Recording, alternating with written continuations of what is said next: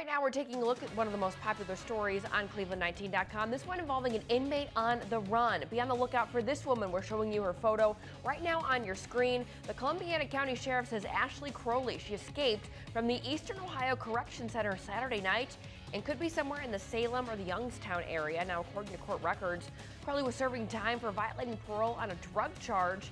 Police think she's driving a blue Chevy Cobalt. If you think you've seen her, call 911. Now, your